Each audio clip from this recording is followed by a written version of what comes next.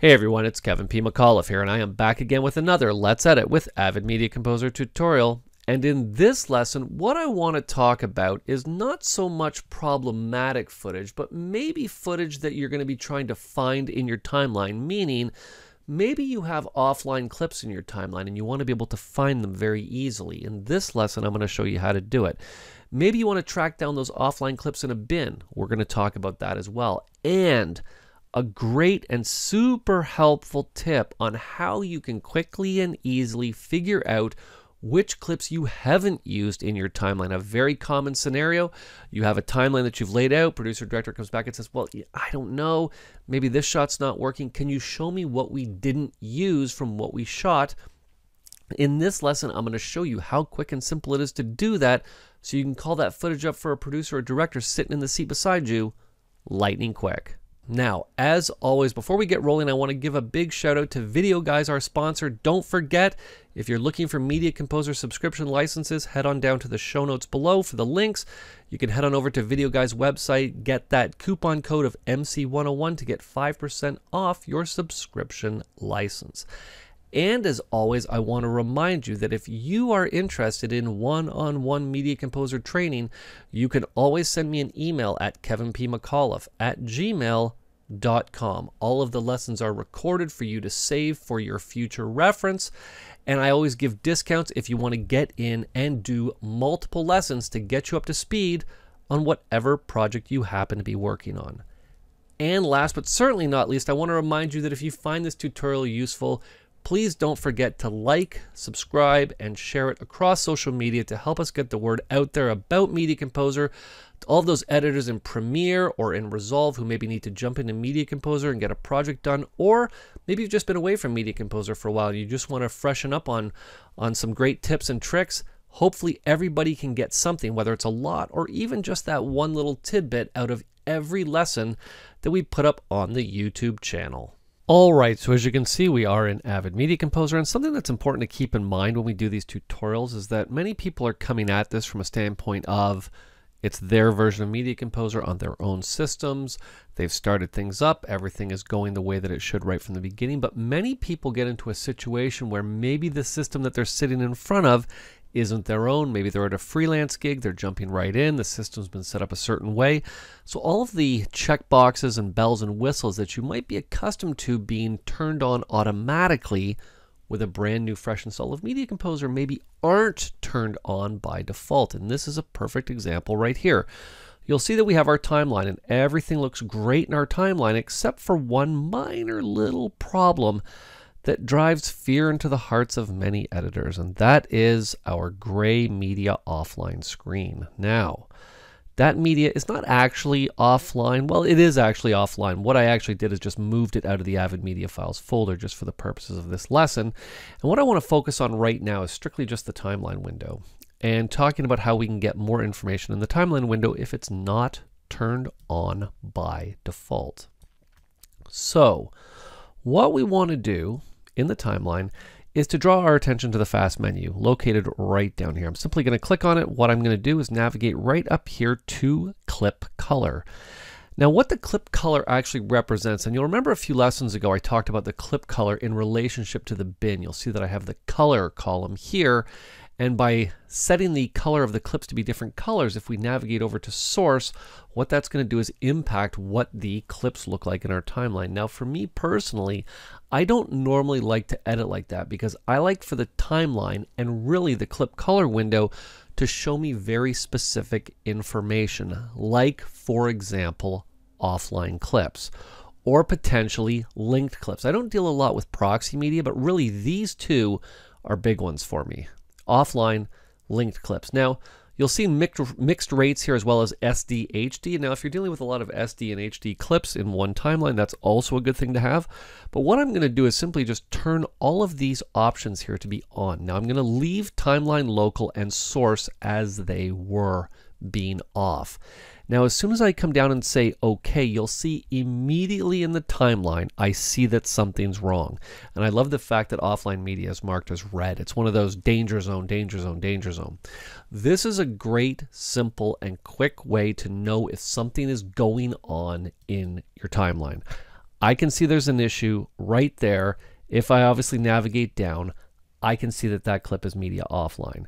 Now, if I had a clip that was linked to, obviously I could bring that in, and what would happen is that if I had that dropped into my timeline, it would appear as purple. So again, very visual, very simple way to know, because remember, like I always say, please, please, please, friends don't let friends edit with linked media. Linked media is only designed to be brought into Media Composer and then transcoded or consolidated to actual working media. All right, because I've seen so many people try to export timelines and they get errors and they're like, why am I getting this error? Well, it's because this clip that's linked in there, Media Composer is just not liking it when it tries to export. All right, so this window here, the clip color window, fantastic way to get visual representation of exactly what's going on, to track down and find, I'm not going to call it problematic media, but it's media that might not necessarily be like what's going on with all of the other media, specifically offline.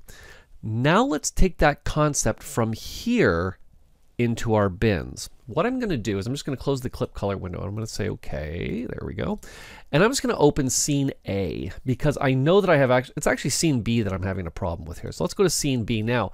Of course, the only real way for me to tell that I'm actually having a problem with this shot from scene B is one of two ways. I can double click my way through it to figure out what, there we go, it's take 5, to figure out what's going on. Or of course what I can do is simply over top of this clip, hit F7, hit F8 to match frame and find bin to send me right back to the problematic clip in my bin. But what if we're in a situation where, I mean, my timeline's only like a minute and a half long. What if we're in a situation where you have a 30-minute show and you're starting to see media pop up that's offline? How are you going to get in and quickly track it down in your bin? Well, like I said, in this case, we have one clip, very easy to track down. But if you've got 30 clips and maybe you just need to go into a bin to figure out what's going on, there's a couple of ways that you can do this. Now, keep in mind, these menus that I'm showing you are actually going to appear in a couple places, and I'll show you what I mean by that right now. So because we're dealing with a bin issue, trying to figure out what's going on with the clips that are located inside my bin, in the bin dropdown, you're going to notice an option called Select. All right, now I'm not going to jump ahead, even though I know you see offline items there already, but I'm not going to jump ahead just yet because I want to show you that in the bin fast menu, that option is there as well. Now you'll notice there's not as many options, and I'll just show you what's different in just a second. I'm really going to focus on 3 of them. What I'm going to focus on is reverse, media offline, and media relatives. All right, actually I'm going to show you the unreferenced clips as well, because that's an important one as well. All right, now offline items, fairly self-explanatory. What I'm going to do with any open bin is to simply navigate up to the bin dropdown, come down to select, and tell Media Composer to show me any items that are currently offline. You'll see, boom, in 1 second I now know that that clip or potentially multiple clips are offline in my bin. All right, good and quick way to find that out. Now let's navigate back up to bin. I'm going to come back down to select. Now I'm going to leave reverse out of it for now. Now you'll notice that we have a couple other options, media relatives and unreferenced clips. I'm leaving out unrendered titles because we haven't really talked about titles yet. I'm going to leave sources out for now because I'll be honest, I've been using Media Composer for 25 years. I've never selected sources before. So let's talk about unreferenced clips, because this is actually a good one. Because this actually came from a question that was asked in the show notes a couple lessons ago, where somebody asked, they said, well, we're going through and we're talking about dupe detection to see what's duplicated. So how can I figure out what I've used and what I haven't used inside of my bins? Well, this is how you're going to do this. Right now I have my sequences bin open and I have my clip bin open, scene B. And what I want to know is, which of these clips haven't I used in my timeline? Now what I should actually do, since a lot of these clips are scene A clips, is I'm going to open the scene A bin, because this is actually a bit of a better way to do this. So with the sequences bin open and my scene A bin open, I'm going to make sure scene A is active. I'm going to come back to my bin dropdown. I'm going to come to select, and what I'm going to do is ask Media Composer to show me any unreferenced clips. What that's asking Media Composer to do, and what I love about it is it actually gives you a little pop-up. And what the pop-up basically says is that select unreferenced clips is going to select all the clips that are not referenced by any sequence in a currently open bin. References to clips from bins that are closed are not taken into account. So all it's worrying about is bins that are open right now.